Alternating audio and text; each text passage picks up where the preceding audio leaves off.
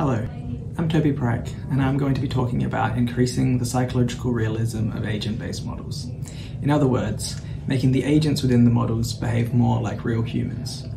When building agent-based models in social science, it's important to keep in mind what the agents within the model represent. Most commonly, the agents are intended to represent humans, and therefore, if the model is going to be a useful representation of the world, then the agents within it need to behave at least somewhat similarly to real humans. Traditionally, many models have assumed that people behave rationally and optimally. For example, agents often have perfect and complete information, are unbiased when collecting information and updating their beliefs, and make optimal choices and decisions.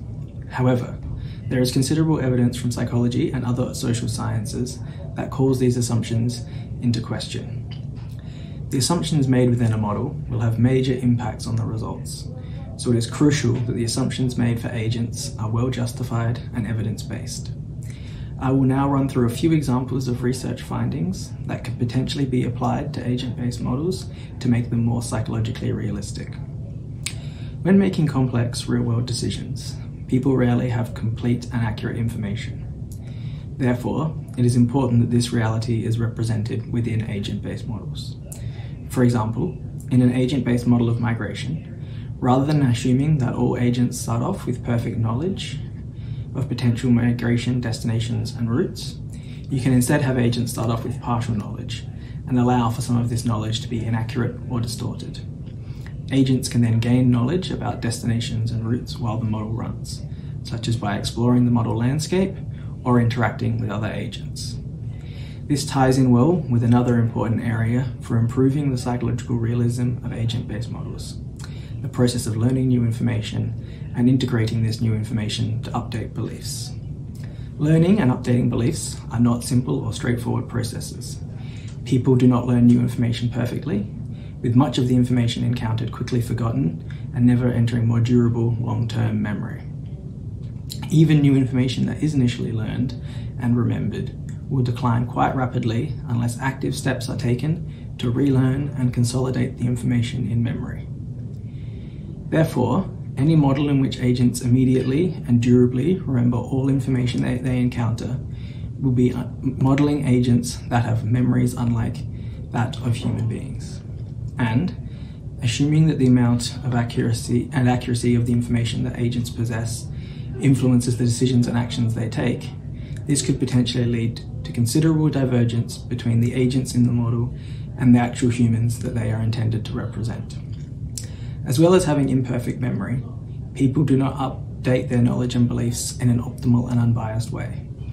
For example, as anyone who has ever been in an argument or debate can tell you, people are usually highly resistant to changing strongly held beliefs, even when presented with considerable counter evidence.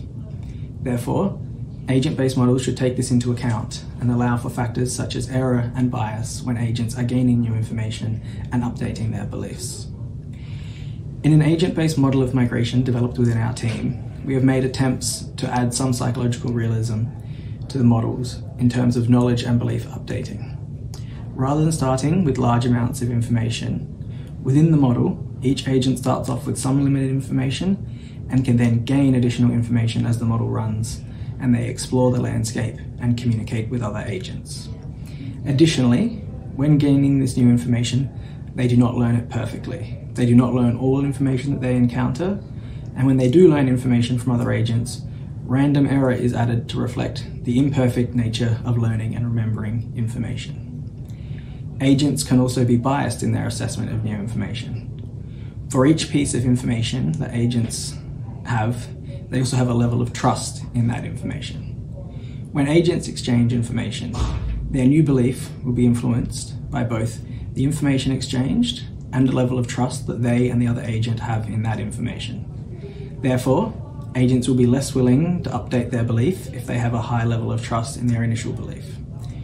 The trust levels of the two agents can also interact, leading to potential outcomes such as one agent being convinced that the information from the other agent is trustworthy, neither agent being convinced by the other, or one or both of the agents becoming more confused and reducing their level of trust in the information.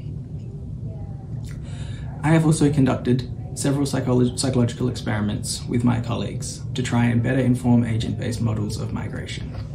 Recently, we conducted a study examining how people weight migration information from different sources.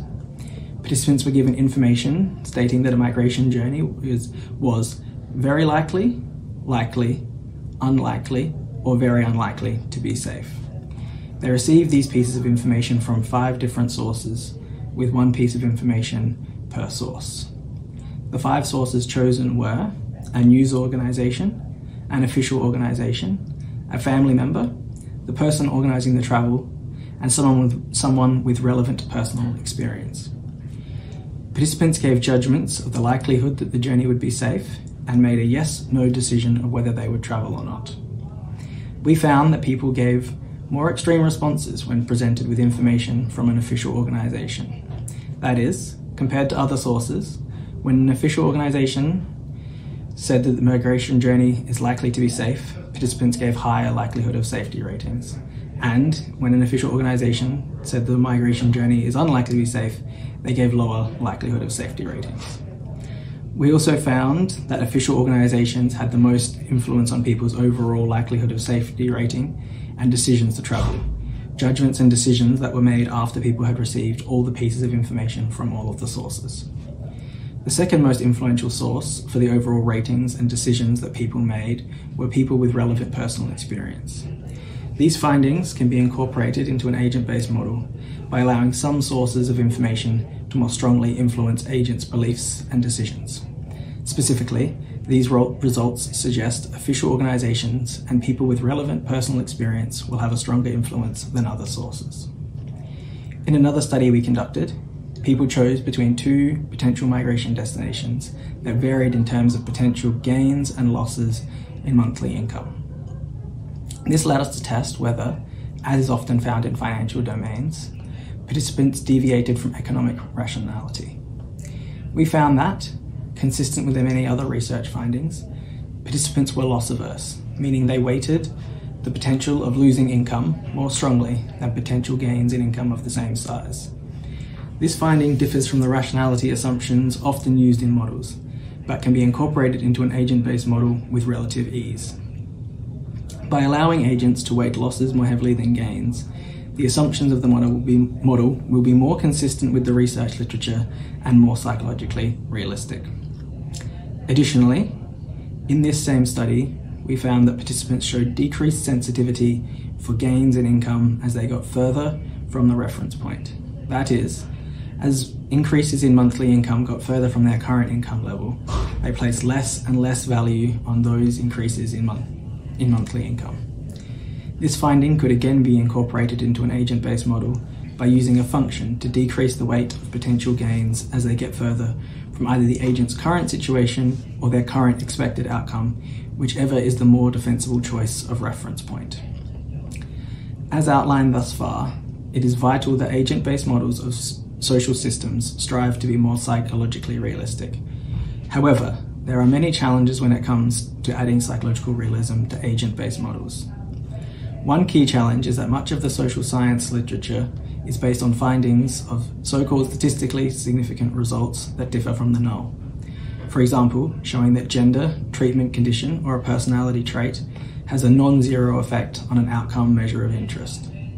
However, the range of plausible effect sizes for many published results often stretches all the way from near zero to quite large, and attempts to accurately and precisely estimate effect sizes are rare. This means that even if there is a solid evidence base, for example that people are biased when updating beliefs, or that they weight their losses more heavily than gains, it can still be difficult to apply these findings to agent-based and other models because of the need for formalism and the need to set values or ranges or distributions of values for inputs. Therefore, it is necessary to know not just that people are biased or loss averse, but also to know exactly how biased they are and how loss averse. Do they weight losses twice as much as gains? 1.5 times? 3 times? What should be done if the estimates from different studies or methodologies are inconsistent? There are also some more general and fundamental issues with applying results from experimental research to agent-based and other models. One issue that is relevant for nearly all psychological experiments is how to simulate complex real-world environments within the confines of an online or lab-based experiment. For example, migration decisions have the potential to massively change one's life, involve incredible upheaval, and, in the case of forced migration, may occur in life-threatening circumstances.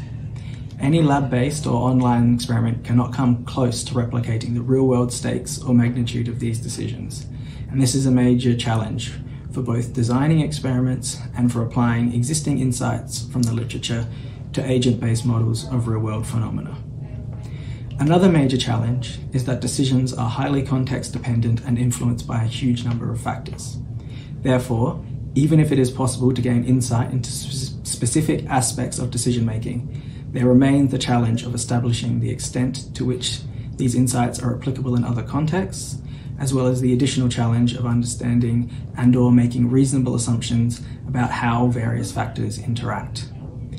The extent of this challenge is made explicit when you are required to assign parameter values to multiple factors and formalize the interactions between these different factors within an agent-based model. Although these are incredibly difficult challenges to overcome, they must be addressed, not only to better enable modeling in social science, but because they are challenges that must be addressed for the sake of social science more broadly. If we can make progress in addressing these challenges, then we will be able to add much greater psychological realism to agent-based models. These developments will allow us to take greater advantage of the incredible potential that agent-based models have for improving our understanding of a vast number of social challenges and research questions.